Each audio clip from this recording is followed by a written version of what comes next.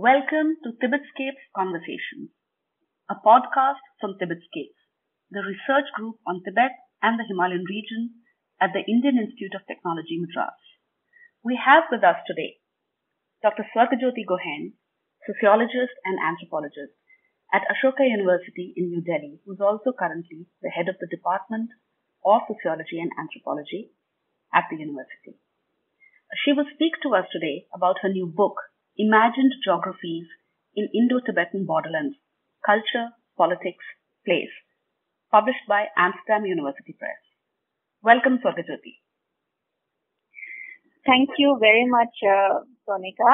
It's a pleasure to be here speaking with you, and I'm very grateful to TIBETSCAPES for giving me this opportunity. I've been following the work of TIBETSCAPES for some time now, and it's quite impressive, so thank you. Thank you for joining us. And I'd like to begin by asking you to place your work in the broader context of academic research on Tibet and Tibetan borderlands in India. I came to Tibetan studies through the route of the Himalayan borderlands. So I always say that, I came to Tibetan studies actually from the margins, from the borders. And my interest in Tibet and Bhutan actually also developed once I started doing work in Arunachal Pradesh in Tawang and West Kameng districts, which are together called Mon.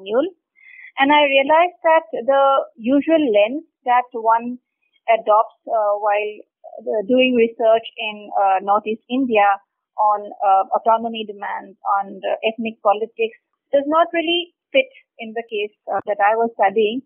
And I realized that I had to know more about Tibet and Bhutan and Tibetan Buddhist regions in order to understand what is going on in Mon. And so my understanding of this region had to then also take into account Tibet and Tibet's neighbors. So you spoke about the Mon autonomy movement in your book, and that is one of the major focus in your research as well. Recently, this year, we've seen some revival of the Mon regional autonomy movement. So how do you link that with what you have observed during your field work to what is happening now? Yes. So this movement really began as a one-man's vision, which is that of the late Sona Gonse Rinpoche. So Choegyal Rinpoche, as he was known in short by everybody who knew him. He was a monk politician from Tawang, and later he became an elected political representative. He had this vision of bringing autonomy to Tawang and West Kameng, which are both, Buddhist districts in Arunachal Pradesh. And he thought that, he could use the model of the Ladakh Autonomous Hill Development Council. And in the initial stages of the movement, he even invited a Ladakhi Lama to guide the people of Mon as to how to go about their demand for autonomy. And the main agendas of the autonomy demand, according to his vision, were development and cultural preservation. That is Tibetan Buddhist cultural preservation. And so the idea was that if autonomy was granted, then the Mon Autonomous Region that would be formed would not have to depend on the state government of Arunachal Pradesh to make their own policies on development and cultural promotion. But what I found out when I was doing my field work was that the development agenda was the secondary one. And the main agenda was, of course, Tibetan Buddhist cultural preservation. And it actually showed me how the autonomy movement is linked to the larger politics and larger cultural programs that are unfolding all over the Himalayan region, the Indian Himalayan region more specifically, which is to basically unite the Tibetan Buddhist communities of the borderlands of India, the Himalayan borderlands, into some kind of a cultural alliance. And so the movement for autonomy was basically the window through which I could see this larger politics, larger processes unfolding. And in 2014, Choegyal Rinpoche met a very unfortunate death, very sudden death. And after that, of course, the movement was suspended for some time. And then it was revived by other political representatives, other people, educated people, professionals. And that is, of course, a very different character from what the Rinpoche had, of course, introduced it or how he had envisioned it in the beginning. It has changed his character. There are a lot of people who still want the autonomy movement to happen to gain pace and eventual autonomy to be granted to Mon. But the leaders have changed, and that has actually led to a lot of changes also in the nature of the movement. So, to get back to the framework that you've used in your book, Himalayas as an imagined space of belonging, could you talk a little bit more about that? I call the Himalayas an imagined space because it is a sense of belonging that comes from identifying with a particular, cultural tradition, which is the Tibetan Buddhist cultural tradition. And I also focus on how the Himalayas has now stepped in as a terminological substitute for Tibetan Buddhism in India. And I show how this is related to the tensions, the border tensions between India and China, where Tibet is claimed by China and the Tibetan borderlands in this sense need to find an Indian space of belonging. And so Himalaya is a less controversial term that then has to become the substitute for Tibetan Buddhism. And I call it an imagined space because all the communities which are subsumed within it live in various Himalayan border regions. I also distinguish it from long-distance nationalism because it does not necessarily pertain to diaspora or exile community.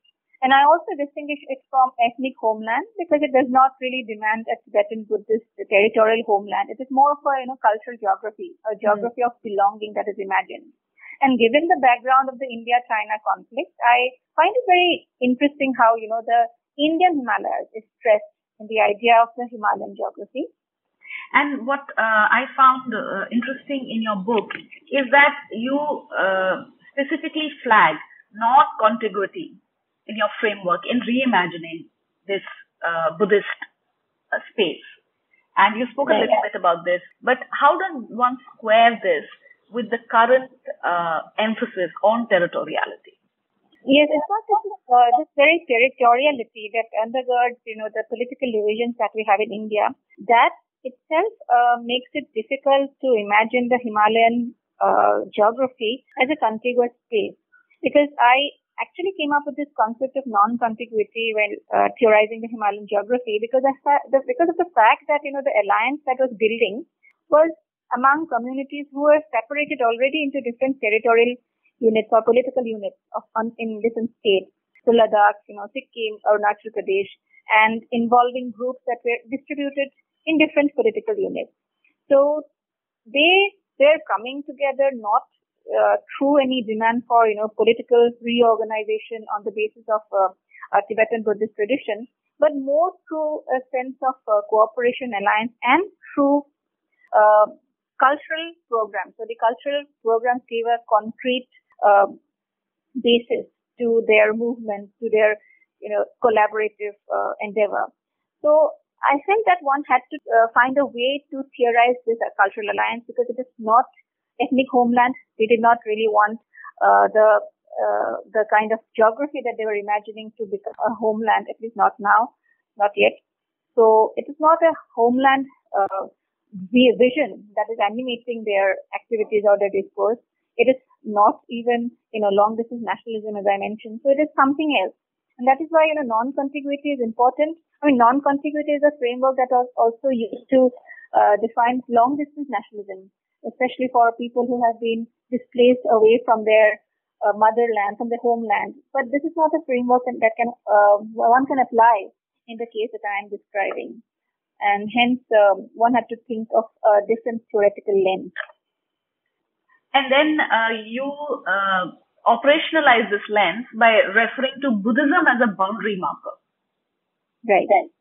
So could you talk to us a little bit more about how that is to be understood in the context of the way you talk about non-contiguity? Yeah.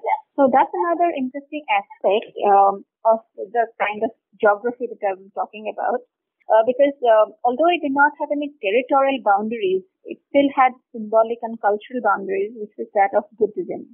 So Buddhism was Tibetan Buddhism, and more of an Indian kind of Tibetan Buddhism was the framework through which these different communities were talking about alliance.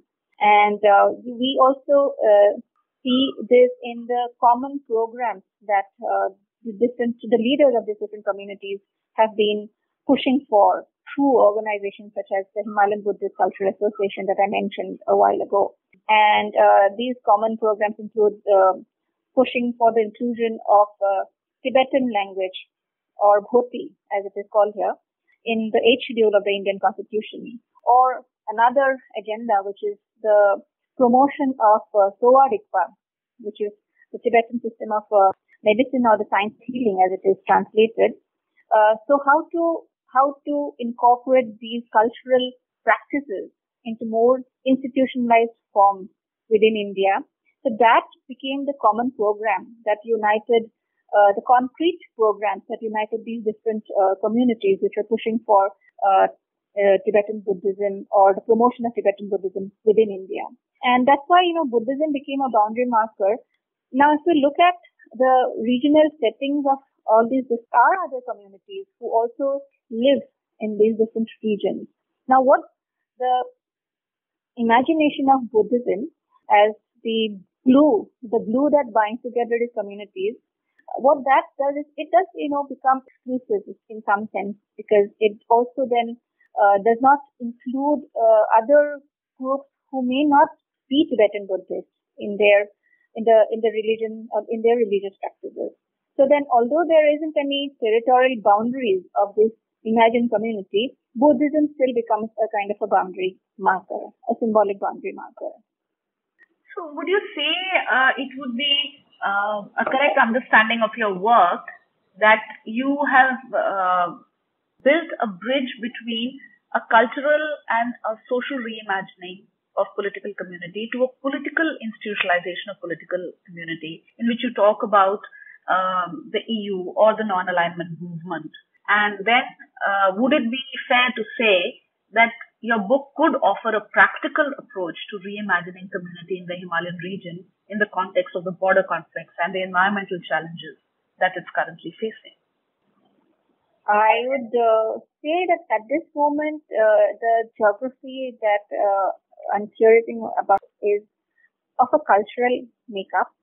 But given the territorial disputes between India and China, the recurring disputes regarding boundary alignment, that has definitely alerted the Indian Tibetan Buddhist communities about the need to somehow distance themselves from Tibet as a political space. And I'm not talking about Tibetans in India, but I'm talking about the need to distance Tibet, because Tibet is part of China and they are part of India. So this kind of awareness and alertness to the political divisions between India and China also is important in understanding why in the Himalayas as a cultural geography also has a political undertone. What happens? What is the merit of building an alliance based on cultural practices, which are projected as being, very Indian? That they are particular, that they are also part of Indian culture. They're part of Indian tradition. So that kind of representation is very important, and that representation is there in the Himalayan geography that I talk about. I'd like to shift gears a bit now and ask you to share with us your experience of field work. That you spent a number of years doing this work in regions where access is difficult, and the focus on those regions dominantly has been a securitized focus. So share with us what your experience of field work has been and how you can see this field developing further for researchers that might want to take this further. Well, I think that my fieldwork really helped me in many ways, because it was spread over a period of 10 years. I began this work as part of my doctoral field work in 2007 and 2008. But I submitted my doctoral thesis in 2013, but I continued my field studies until 2018. So there was this 10-year period during which I continued my field studies in Tawang West Cumming. And so I witnessed, the changes that happened over this period, over this 10 plus years. Sona Gonse Rinpoche, he unfortunately died in 2014, and that changed the course of the autonomy demand, like I mentioned. And I also saw many, new monasteries coming up, many Buddhist institutes of learning, Buddhist centers have developed. When I started in 2007, the Rinpoche at that time, he was protesting against the renaming of local place names by the Indian Army. And by 2017, these, older place names had been restored. And so you could see that there were new signboards on the side of the roads which had the older place names in lieu of the military given names. So, you could see all these changes, and that, temporal kind of factor really helped me, I think, to give some insights. And also it's a very heavily militarized region, like you mentioned. So there were challenges of, doing field work. I mean, unlike some other places in India where the relations between the Indian Army and the local population are really fraught, that is not the case in Tawang. So that, of course, again made a difference. But it is definitely a very militarized region, and you can see most of the roads which have been built to connect military spaces and settlements. And so, to go to more far-flung villages, you still had to go the unconventional way. So there are no concrete roads to many villages yet. They're still unconnected. So, there are all these challenges of transport and connectivity while doing work in Tawang. Although I come from, Guwahati, which is my hometown, but going from Guwahati to Tawang was also a challenge many times. Bombila, which is in West Kameng, is nearer to Guwahati, and it takes around 8 hours. But Tawang, it's 16 hours. And when I started, doing field work, there was only one road which connected Assam and Tawang and Bombila. Now, later there was another road which was built. That road is in a better shape. And that road, I think the new road, came up in 2016 or 17. Or I think 17. And so before that, every time you wanted to go to Bombila and Tawang, you had to use the road which goes through Tezpur, which is like the, town in Assam, which borders West Kameng district. And so every time, there would be floods, there would be landslides, there would be road blockage. And it was like a very frequent experience to go and then find that you're stuck for one day at the border outpost between Assam and Arunachal Pradesh, because there has been some landslides and the road is so narrow you can go further. So, these are some challenges of doing field work there. But apart from that, I found that this is a place which has people who are very nice. I don't want to essentialize anything, but I found the people extremely nice, extremely helpful and friendly, and that really made my fieldwork experience lovely. And that you shared with us these challenges of fieldwork, and you've now written about it so extensively in terms of your academic engagement with this region, which is largely understood as a borderland region. How do you place this in the context of how borders are being studied in India? And is there, like, for example, would you say that we have a subdiscipline of borderland studies in India? Looking forward, what do you see the research developing in that? And what is the state of the field as of now? I don't think that border studies is well developed in India. In fact, when I was starting to do my research, there was one book that I cited, and that was a book called The Bengal Borderland by Willem van Schendel, who is a Netherlands-based academic. And he's written, anthropological and historical studies on the Bengal in the Bangladesh border with India. So that was, at least, as I knew, that was the only account of, social history and anthropological account of border that I was reading at that time. There have been historical studies, there have been political studies of the border, but very few in public knowledge. I'm sure there are other books, but to my knowledge, I did not find many on anthropological accounts or historical accounts of the borders that India shares with different neighbors. In fact, I also think this is to do with the kind of focus that partition studies has in India. And partition studies, we know that there is a subfield called partition studies in India, and this is to do, of course, with the trauma, the violence that accompanied the country's division. But that also has meant that, other studies of other borders and more anthropological, historical, kind of social geography studies have not really gained space as border studies, the way border studies has developed in the West. And in the West, of course, border studies developed mostly to study the US-Mexico border. And in Europe, border studies developed because of the cross-border exchanges and cross-border identities that were being formed. And the EU is an example. So border studies had a different context in Europe and North America. So there are some institutionalized spaces. There are organizations called the Asian Borderlands Research Network, which is a Netherlands-based network. Then the Association for Border Studies, which was also started as the US-Mexico Research Network. They later expanded. So we don't have those kind of institutionalized spaces which focus on border studies in India. We do have individuals though who are working on border studies. But I do think that we need more work on the Himalayan borderlands, more anthropological, historical, and social geography work on the Himalayan borderlands in India. Thank you so much, Swargajyoti, for this interview and for sharing your work with TIBETSCAPES. Thank you. Thank you so much, Sanjay. Thank you.